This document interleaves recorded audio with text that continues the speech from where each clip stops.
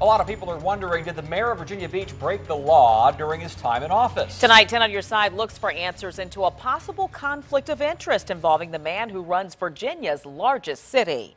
Tonight, people are asking questions about the votes made by Mayor Will Sessoms. And did those votes favor Town Bank and its customers, the same bank where Sessoms works? 10 on your side's Andy Fox has been looking into these allegations and getting all sides of the issue, including reaction from the mayor. Andy? Tom and Nicole, the investigation in the Virginian pilot tracked every vote Sessoms has made as mayor, every single one of them. Reporter John Holland then looked at thousands of documents to see who got benefits from the mayor's votes. The Virginian pilot headline screamed, Beach mayor's votes benefited customers of his bank. Councilman John Moss saw it. Do you think it needs to be investigated?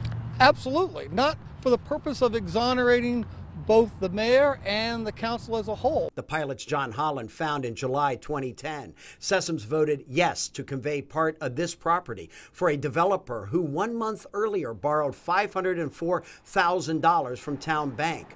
In February 2014, Town Bank gave the developers of this property a $30 million line of credit. A month later, Sessoms voted yes to change the terms of the original deal to buy the parking garage for $7.6 million as soon as it is complete, rather than after the entire project is complete, which gave millions to the developer quicker. And I did vote for it, and it made sense to vote for it.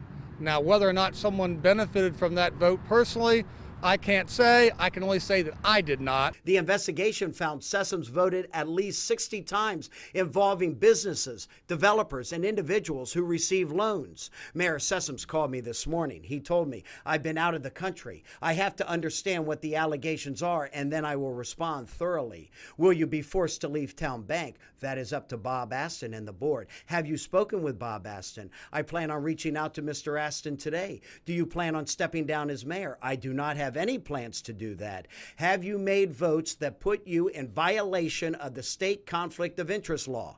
To the best of my knowledge, no. Have you been contacted by federal, state, or local investigators? No. My concern is that there's been a shadow of doubt placed over the integrity and the honesty of the city council deliberations, and that needs to be resolved. Now, today, Town Bank sent this to their employees. We are taking immediate action to thoroughly review all of the facts and circumstances. The pilot found no indication, they said in this letter, that Town Bank knew of Sessoms' votes or any potential conflict. Councilman Moss emphasized this, that he considers Will Sessoms innocent until a court of law says different. In the newsroom, Andy Fox, 10 on your side. Will Sessoms has been in public office for Virginia Beach since 1988 when he was first elected to city council. He's been mayor since 2009. We will follow this process on air and on wavy.com.